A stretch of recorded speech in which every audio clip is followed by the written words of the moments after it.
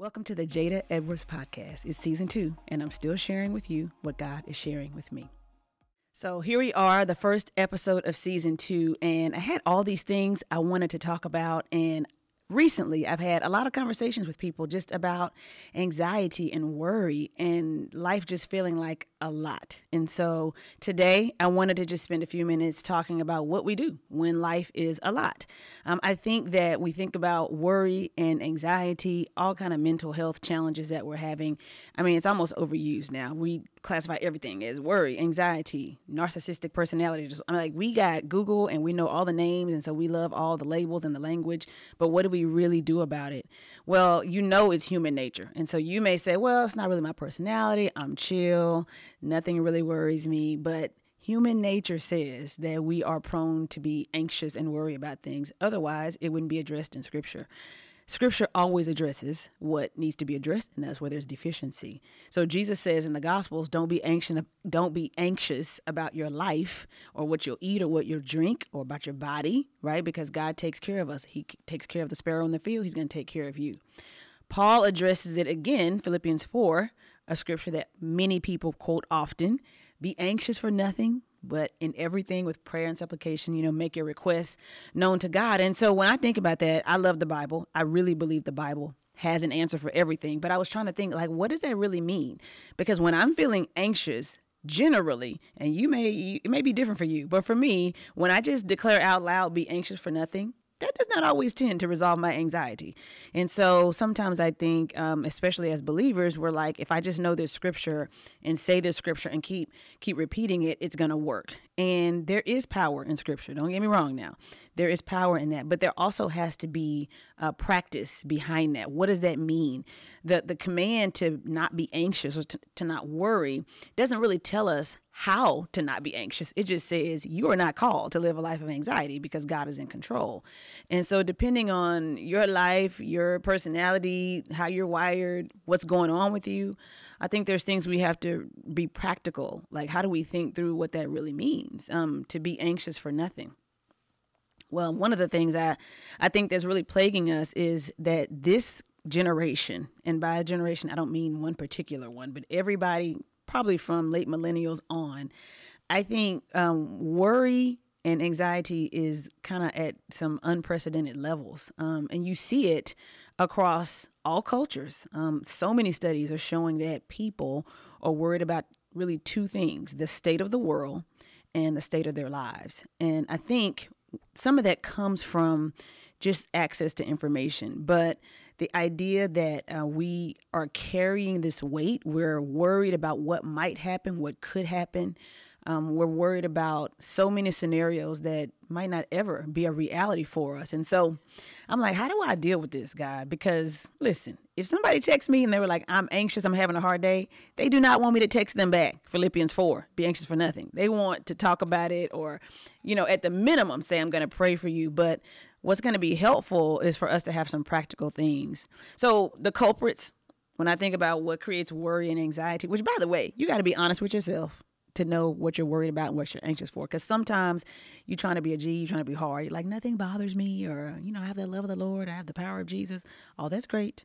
But you probably still have some things that are stressing you out. And for me, I tend to be a pretty independent, autonomous person. And so even admitting anxiety is like vulnerability for me, to even say I'm worried about something, because you have to admit that you're not in control and that you're not trusting God the way you want to trust God. So it's a whole bunch of vulnerability, even admitting that you're worried about something, let alone that anxiety is kind of taking over your life in that season. So when I think about that, like, what are some of the culprits? So two things come to mind for me, especially based on a lot of study, observation, research. There's so much good information out there. But it's probably true if you think about your own personal life and your personal friends. These two culprits tend to be the source of a lot of our anxiety. And that is, number one, the absence of connection. And the second one is the abundance of information.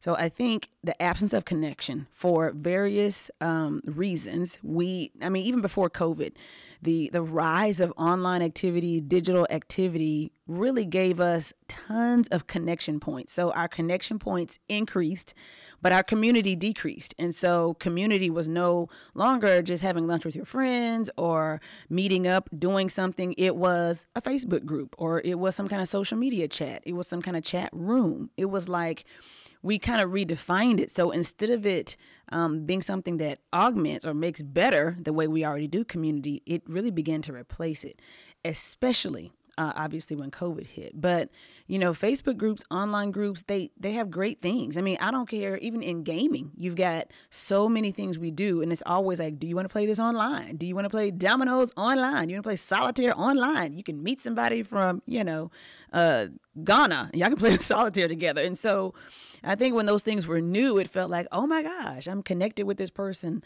on the other side of the world. But we were connecting over dominoes, or we were connected over some group we're part of where we like to buy the same things, or we like to eat the same food. And so the community wasn't really there, because community can't happen in those kind of spurts. Community doesn't happen from just intentional meetings. Community happens from living with people, like doing life together. And so I say the absence of connection is a huge deal, because we've had a lot of touch points that have increased, but not a lot of community. And so, what happens is we're just surrounded by a lot of people and still lonely. We're involved in a lot of things. We're a part of a lot of organizations or even movements, but no one really knows us. So you probably can think of several groups you're in, or things you're a part of, or people in your life who are part of things, and ask them, but who knows your birthday? Like, who's coming if your sister gets sick? Who's coming to your mom's funeral? Who's going to check on you when life gets hard? Those groups tend to form connections that are shallow, and they're only based on some kind of shared experience or shared affinity. It's not like I'm choosing to do life with you.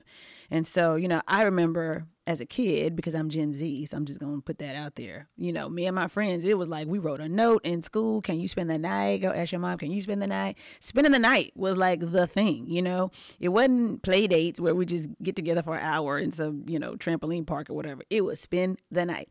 What happens when you spend the night with somebody? You get to know them. You create extended family. You know what other people eat. You know what time they go to bed. You just learn all of these things because that's what you do together. And when you don't have a lot of conveniences or affluence is another culprit, I think, of anxiety, because the more you have, the more you got to deal with what you have.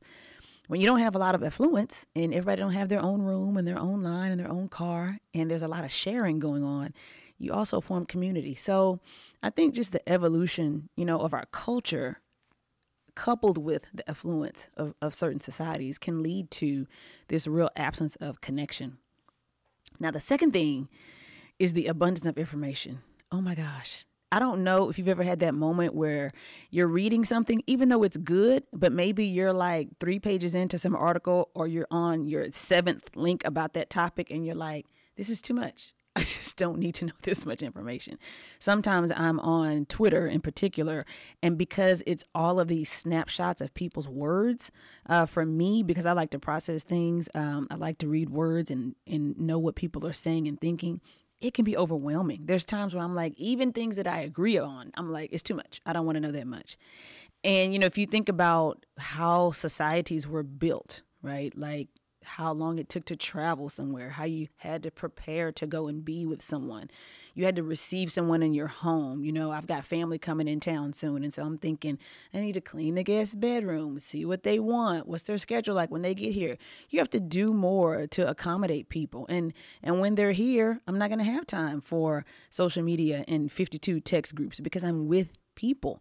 The best moments are when you look up and the day has passed or a holiday has passed and you're like, I didn't take any pictures. Like, that's a moment right now at this time we live in. And so the abundance of information can be like a two-edged sword. It's great. We can diagnose ourselves. You like me, I go to the doctor. I'm like, let me tell you, it's diabetes. And I have this, and this. My doctor's like, and take a seat, because I actually went to school. I know you have Google, but I know what I'm talking about. So information can be good, but it can also be overwhelming, because I don't think that humans were created to take in as much information as we're taking in. If you think about a book, and how many books can you have open at one time, right? Maybe you have one that you're halfway reading. If you're like me, I'm reading 2 or 3 books at a time. But even if I want to read 2 or 3 books at a time, I'm limited, or I once was limited to how many books could lay on my desk and be face down and pages marked. Now I have my laptop and Kindle or whatever I'm reading online and have 72 tabs open. And that's how my laptop looks. I'm like, what is that? Oh, that's this. Oh, that's this. There's so much that we can just kind of have open and hanging in the balance that the information can just be overwhelming, even information that's good. And so I think those things can create anxiety because let me tell on myself for a minute. I'm trying to find some storage bins for my son's room. Storage bins. That's it. Now, once upon a time, you'd have to go in the store. Maybe you went to 2 or 3 stores and you had to figure out which one you wanted out of those 2 or 3 options. But now, guess what? I'm on 12 websites. Like, do I want black or espresso?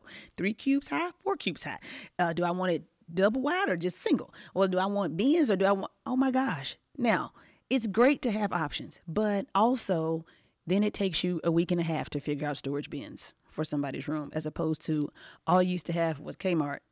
You went down there and dealt with what they had. If you didn't like it, then you went to the art store and bought your spray paint and made it look different. But it's like, I'm all for advancement, but I think as a culture advances, or what they call advancement, we as humans, we as believers have to figure out, is that advancement good for me? Is that healthy for me? So I think the abundance of information, like I said, not even bad information, sometimes is just too many options of what's for dinner. It's just too much. You're just like, I have 17 Pinterest boards for easy dinners. Which one do I pick? You're like, oh my Lord, just the one easy dinner. So all that stuff I think can really build up and create a lot of anxiety for us that just makes life not easy. And by easy, I don't mean problem free, but Jesus said in Matthew 11, if you come to me, my yoke is easy, my burden is light. Meaning like, you come to me, I take your burden. And even though life will bring things at you, we can do this together. Easy because you're not in control. Easy, Jada, because you don't have to make the final decision. Easy because you're not relying solely on yourself, right? So it's just that life has a simplicity to it when we yoke up with Jesus like we should. But when we don't, and we have this absence of connection and this abundance of information, and then those side things of affluence and all these other things, you're going to find yourself just overwhelmed with information, insecurity, doubt, all the things. And so I was reading something, and this particular article was saying Gen Zers and young millennials are more concerned about their finances and debt and career and when they're going to have a family, or if they have a family, what that means, and where they're going to be in 5 years and 10 years. Are they on the right track? Those kinds of things more than ever before. And so, again, I think it comes because there's options. Everybody has more things they can do now. I don't have to go to college, or I don't have to go this route. So it's great, but also the abundance can just be more than what we're created to handle. So anyway, when I think about all that, all the things that are the culprits, for our anxiety, then I'm like, okay, how do I approach this in a healthy way? And by the way, I had to try this on myself before I come like, here is the word from on high. This is just my trial and error season of trying to figure out how to really be healthy without being disconnected. Okay, so I can't just be like, I'm not thinking about it, I'm going to shut it down. That is not dealing with anxiety. That is disassociation. Like, to be in it, know it's real, know it's present, and still be like, but I'm going to think about it this way or feel about it this way. So I think if the culprits are the absence of connection and the abundance of information, then the solution would be the opposite of those. And so for me, instead of the absence of connection, my solution is I have to turn up connection. Turning up connection. I am an extrovert. I'm an ENTJ on the Myers-Briggs. I'm a ICD on the DISC, whatever you into. I'm an Enneagram 3. That just means I love people. I love being out and about. I love being busy. So connection for me is not always a one-on-one coffee. Like, unpack your story. I can do that sometimes. That's not what fills me. What fills me is getting with me and 3-4 of my friends, laughing and being crazy and having fun, music, concerts, whatever. So that's connecting for me, because between those little down moments, we're going to say something. These are my safe people. And then I mix that with, longer conversations or whatever it really means to connect. And so that is not just multiple points of touch points, but like deeper experiences that somebody knows me. Because when I'm with my friends, they look at me, and when we say, hey, how's it going? I'm good. How are you? They know if I'm really good. They pause because we spend enough time together where they're like, now what's really going on? And so you can't skate by it. So when I am feeling overwhelmed, turning up connection, like finding my people that I can really relate to, it really helps, because number one, I feel safe. And sometimes anxiety comes because we don't feel safe. We don't feel like somebody's got our back. Feeling like you have to figure out everything on your own or you're going to fail is going to make you feel anxious. My friends make me feel like, girl, you safe. I remember when we were in Girl Scouts and, we were swinging on the playground or whatever that history is, or I remember this thing we went through together. And so they're not measuring your life the way you're measuring your life. That's why community can really help, turning up those connection and community points. So they help me have a different perspective, because my friends or people that God brings in my life, sometimes it's new friends. That's a whole nother conversation. New friends that can feel like old friends, but people will bring different perspective. Because people always see your life differently than how you see it. And so when you're like, fire, they're like, it's fine. It's fine. They're either going to tell you about somebody whose life is really crazy, or they're going to encourage you. They can just get you off the ledge. So community helps. But I think community also helps because it gets you out of yourself. I've had more times than I can tell you that I met up with a friend out of selfish reasons. I was like, ooh, let me tell her about my life. And then she started talking about her life. I'm like, you know what? My life we going to wait because we need to talk about her life. That gives you perspective. And all of a sudden, you're like, it feels good to be her safe person. It feels good to think about something that's not my stuff. And then you walk away after dealing with your friend or praying with them or being with them. You're like, God, you know what? We're going to figure it out. And it's not that it goes away, but perspective, because that's what creates the anxiety. So, turning up connection is huge. Figuring out what that means for you. And I'll say like one other thing about connection. It's only valuable if it's intentional. I mean, if it's just, everything can't be random, especially in the society we live in. Sometimes you got to schedule it, make it work, make it happen, inconvenience yourself. Sometimes it's going to be uncomfortable. If you don't have close people or a real community, ask the Lord for that. He wants us to be in community. So like, okay, God, I talk to people all the time who are like, I don't have a close friend.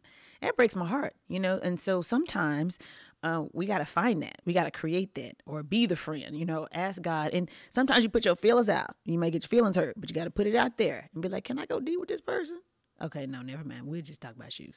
All right, it's okay.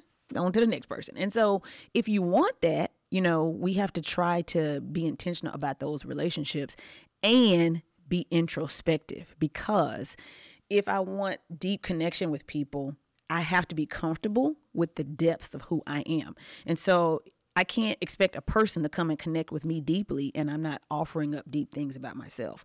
That requires that I'm learning, I'm growing, I'm thinking about my junk all the time, blah, blah, blah. So you have to be intentional about it, and you need to have a level of introspection, because your own self-awareness is going to contribute to those connection points. So turn up connection for me. And then the second one is turn down information. Now, everybody's like, oh, I'm on a digital fast. I'm taking a break from social media, which I think is funny that people have to announce on social media that they're taking a break from social media. I'm like, just take the break. See who misses you. It's fine. But anyway, that's neither here nor there. But turning down information is not just social media. It's wherever you get information from. Sometimes it's people who are gossipy and messy, and the things they say don't contribute anything positive to who you are. You're like, I need to take a break on you. Sometimes it's books. Sometimes it's music. Sometimes whatever it is, like turning that down a little bit and saying, I think I'm good right now. I know what I need to know about that. I'm an information junkie. And so even when it comes to Bible study, sometimes I'm so tempted to be like, I'm going to read all 6 chapters. I'm going to write a whole curriculum and all the things. And God be like, stay in this one verse because you ain't got that yet. And that is challenging for me to minimize my information like the information that I take in, those sources of input. But I have found that when I decide to manage myself and kind of cap that, keep it in moderation, it's helpful for me, because then I don't have the 17 tabs open with 17 different ways to have cubes in my son's room. Just minimize it. And some days you're like, today I'm making a decision. I'm going to make a decision today. I'm going to buy some cubes. I'm going to get this storage and I'm going to be done with it. And it's okay. And you don't have to have regret. You don't have to go to somebody else's house who has amazing storage cubes and be like, I should have kept looking. Just be okay. It's just fine. But those little things can help us manage the kind of information that we're processing. So turning down information means breaking from your points of input. Sometimes it's just silence. It's just silence. And that's not always my favorite thing, honestly. I love music. Something's always on in my car. But sometimes just silence. I need to be with my own thoughts. What am I thinking about? How do I feel about this thing? Sometimes, have you ever had like this feeling and you're like, something's bothering me, and you literally don't know what it is? You know, you feel it. You're like, what? Why am I irritated? Or why am I worried? Why am I scared? What's bothering me? I get those and I have to stop and be like, what is it? It takes me sometimes several minutes because we're so used to taking life as it goes and just filing it somewhere. But I have to stop, be present, and say, oh, I know what it is. I need to ask this person this question. I'm not sure how it's going to go. Or, oh, I had this conversation with this person and I didn't like how it really felt. Like sometimes that actually takes minutes of me not doing anything else, sitting and being present and aware of my own emotional state. And if I'm constantly taking in information, I'm always scrolling, I'm always talking, I'm always working, I'm always doing this, I don't ever have that time to stop and sit with my own thoughts.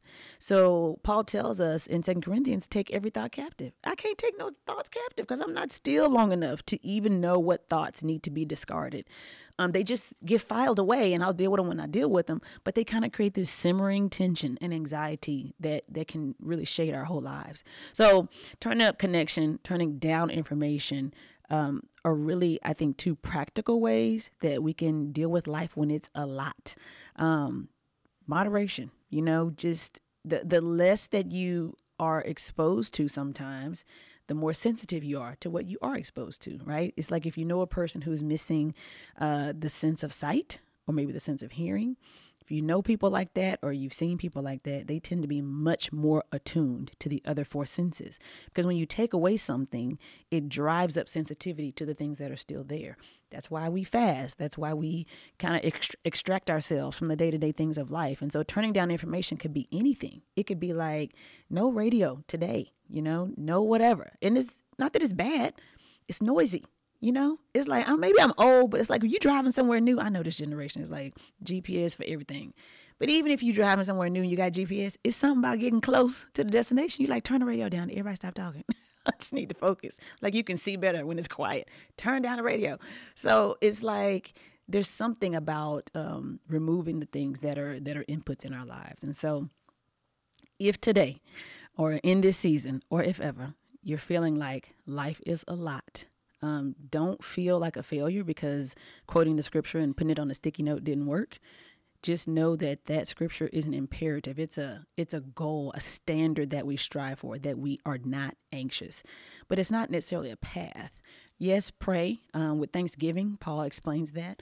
But there may be more practical things that you need to put into place so that anxiety doesn't become defining in your life. And so whether it's turning down the information, turning up your community and connection points, either way, God has a goal for you, that your life be peaceful and abundant and joyful, even when problems come, that there is a easiness and a lightness when we're connected to Jesus the way we're supposed to be. So I hope you enjoyed today's episode. If you did, make sure leave a comment, leave a review, share, subscribe, all the things, and we'll catch you next time.